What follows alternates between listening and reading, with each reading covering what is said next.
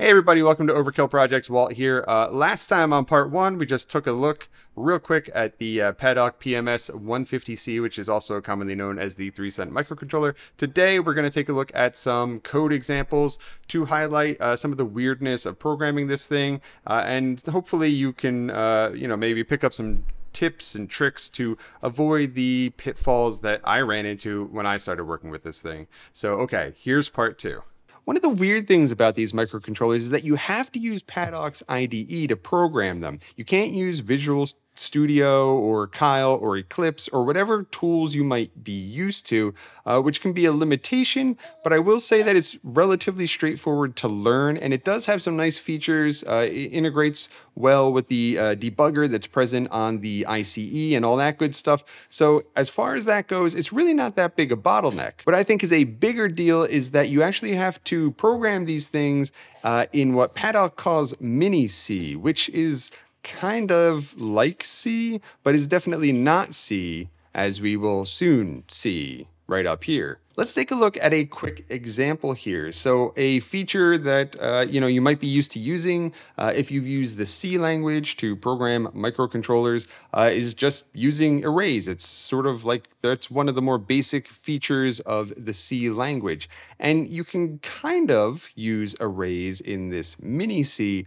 although they work very differently, or they don't work as I would expect them to. So you can see up here that I declare an array and it has these 5 values stored in it. I also have these 2 indexing variables that you'll see below. And then I have this word here, P, which I'm going to use as a pointer down below, as you will see. Now, if this was just regular C, you would expect to be able to iterate through the values in this array using the index. So let's take a look and see what happens if you try to do that. You can see that's what I'm doing on this line. I just take the index variable I, I'm increasing it every time we go through the while loop, and then I'm going to increase the value in the array for that index by 1 every time we go through. So then if we go ahead and save it and build this thing, we see, that we get ourselves an error. The error is specifically here need a value. And you can see that it's pointing to the line that's doing pretty much all the processing. And so now this is actually an issue across the board with mini-C, with programming these things, is that you can't really use an indexing variable in the arrays at all, or you get some sort of error.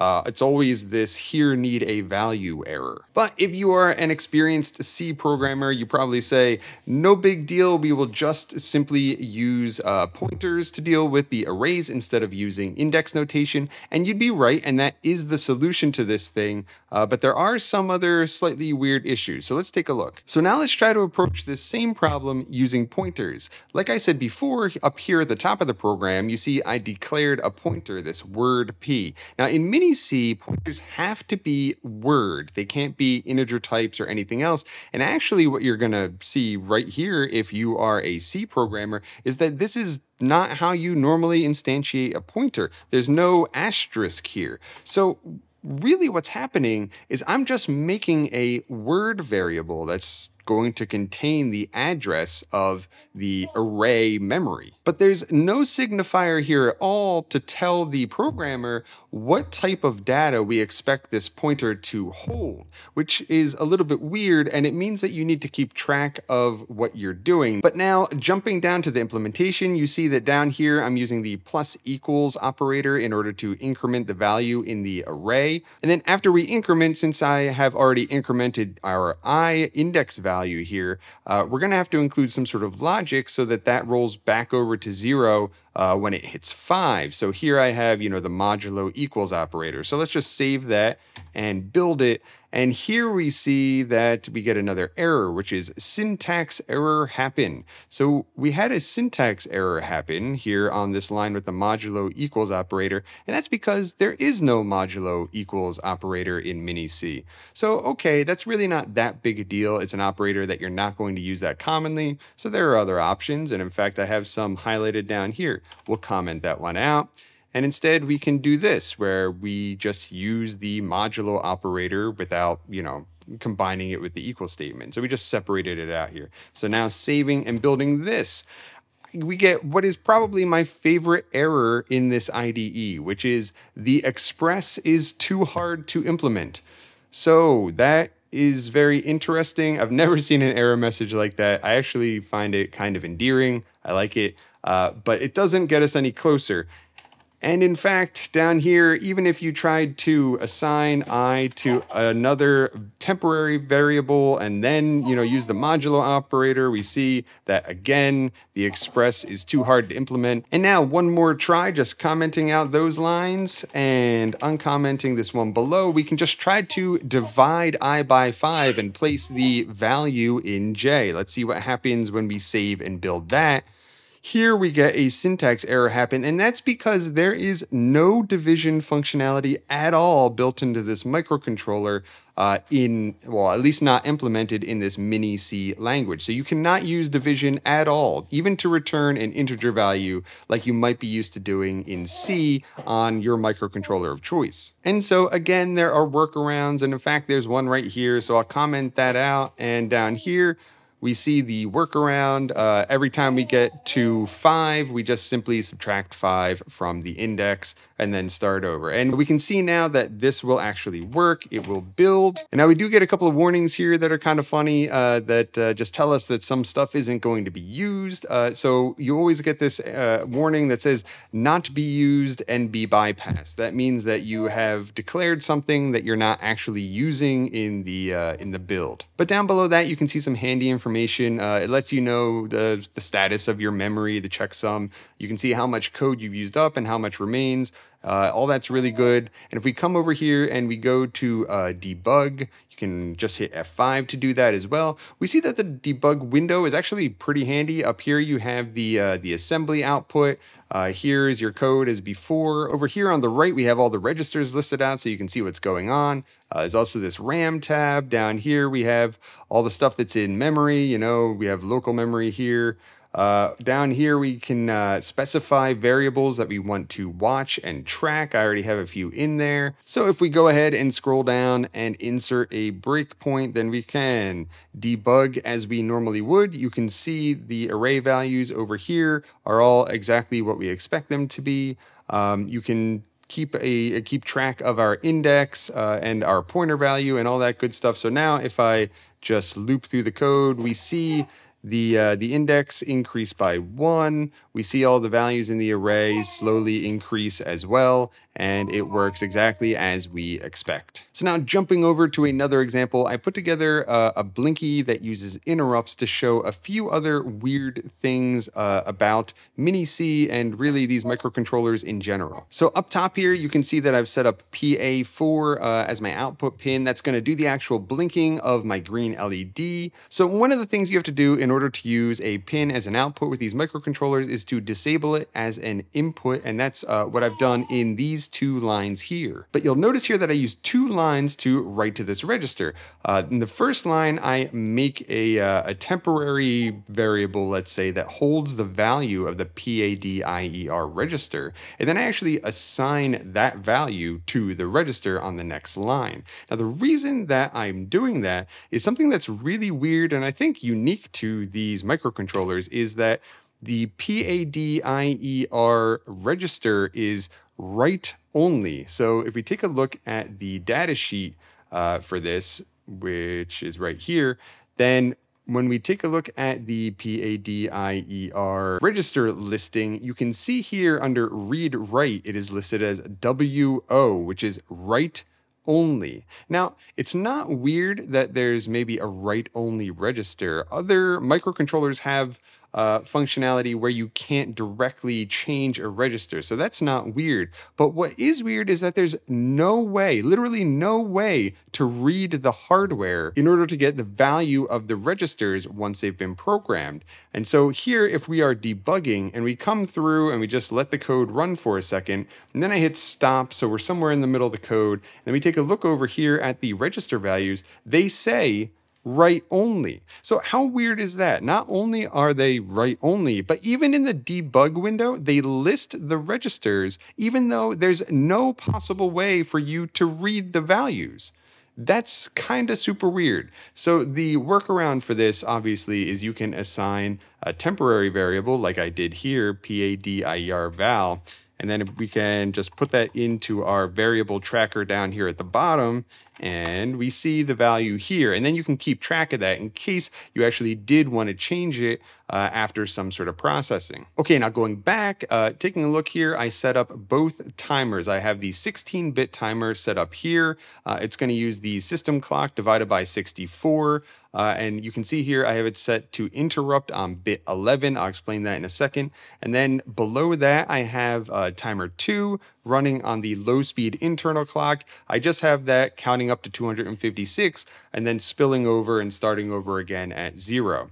But you can see here that I have this INTEN register set to 1 for the T16 position and set to 0 for the TM2 position. Now this is the interrupt enable register. So taking a look at the data sheet, we can see that there are 2 registers that make up the interrupt system. There's an interrupt enable register and an interrupt request register. So I have the interrupt enable register enabled for timer 16 and disabled for timer 2. So it's important that you keep track of that. This is not an uncommon setup. You might set up a timer, but then not actually plan on using it unless some other condition is met. And up here, having the interrupt on bit 11 means that the T16, the 16-bit timer, is going to count up to 2 to the 11th or 2048 before it trips over and gives us an interrupt. Okay, so there are a few weird things here. The first one is this interrupt on bit 11 thing. If you take a look again at the data sheet, and you can see here in the data sheet that for the T16 register that you pick your interrupt source, but that it's on one of the upper 8 bits or in the upper byte of the count register. So you can't pick very specific values. You have to pick powers of 2 greater than 2 to the 7th. So 256 or above. Now at this point, the data sheet kind of goes quiet. It doesn't tell you where bit 8 to bit 15 even live in case you wanted to check them. And you'll also notice that the interrupt event happens whenever the selected bit is changed, which means you'll have it trigger when it goes from 0 to 1 and from 1 to 0. So you really have to keep track of what you're doing. Otherwise, you're going to be involved in interrupts that you might not have wanted to, get included. And after much experimentation, I kind of just had to figure out that these bits 8 through 15 are actually on this register itself. It turns out that this register is actually an entire word long or 16 bits long. And so if you access bits 7 through 15, they hold the timer counter values. What that also means though is that you never get access to the lower 8 bits, the lower byte of the count register, so you can't do very accurate timing with the 16-bit register. Okay, so now to track down the last major issue with this setup here, and one of the weirder things that I've found here, I guess. So when you scroll down to the interrupt routine, the ISR, interrupt service routine is what you normally see this listed as, there's only one and you're not passing it any values, which means that down here, you're just going to get some great big bowl of interrupt spaghetti that you're going to have to unwind yourself. Now, the default code, which I'll show you, is in the project that we just left with the arrays, is this. They just sort of give you the shell of an interrupt for timer 16. And you can see you check the interrupt request register for timer 16. If that exists, then an interrupt has been set, and then you can go in. That's the first thing you want to clear out. And then down here is where you would do your actual processing. You would do something, fill that in. But you'll notice the only condition that they're checking is the int_rq register for the specific device. And obviously you could change this device, but all they're checking is int_rq, which is weird because now when we go back to the previous example, the Blinky example, we're going to see that we run into a big problem.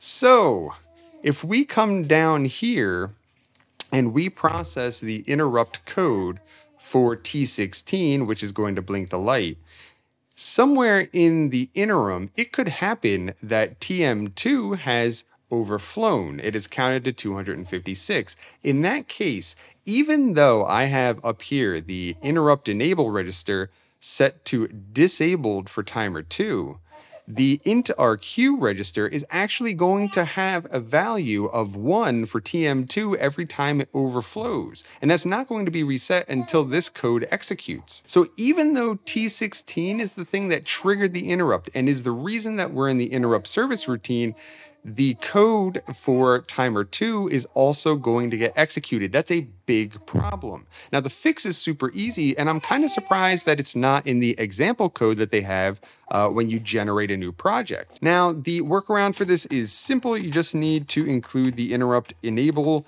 register in the condition that gets checked to see if this code should run. And so now you just need to do this for every single routine you have, unless you do happen to have some code that you want run every time any interrupt is triggered. And some other conditions are met, maybe. I don't know. It's very confusing. There's probably a way to leverage that to your advantage to write slightly more concise code in certain situations, but it's very confusing if you're used to programming microcontrollers in other environments. And so now that we have that in there, if this was to run, since the interrupt enable is 0 for TM2, this whole statement is going to evaluate to false, which means that the code in here would not run, and now we're safe. That's not going to be executed by accident when the T16 timer goes off, and vice versa. Whew. So that was a lot of information about the PMS150C. Hopefully you learned some tips and tricks that you can take with you in case you ever plan on working with this microcontroller yourself. And if you did in fact learn something, or you just enjoyed yourself, make sure you hit the thumbs up down below to let me know that you liked the video. Check the description for links to the code, which I'll put in a GitHub repository, as well as links to everything else that we talked about today. Comment down below, subscribe. I hope you enjoyed yourself, because I know I did, and I will see you next time.